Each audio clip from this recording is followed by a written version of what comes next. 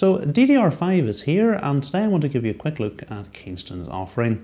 So I've got 32 gigabytes of Kingston Fury Beast at a blistering fast 5200 megahertz. So let's take a closer look at it.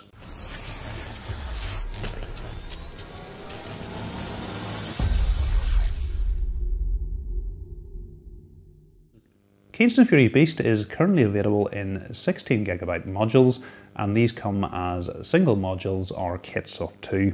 The range starts at 4800 megahertz, and as well as the 5200 megahertz kit I have, it's also available at 5600 megahertz and 6000 megahertz. It's available in latencies of CL38 and CL40. So Kingston Fury Beast DDR5 should bring improved stability with overclocking thanks to the on-die ECC. It also should bring improved efficiency thanks to double the banks and burst links and 2 independent 32-bit subchannels. It's also Intel XMP 3.0 ready, and its newly designed low-profile heat spreader should not only help it look good, but run cool. I've already used this kit in a build, and it should be coming to the channel in about a week's time.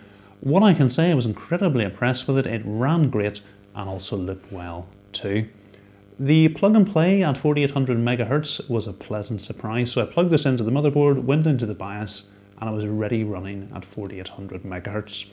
I enabled the XMP profile to get it up to 5200 megahertz without any difficulty.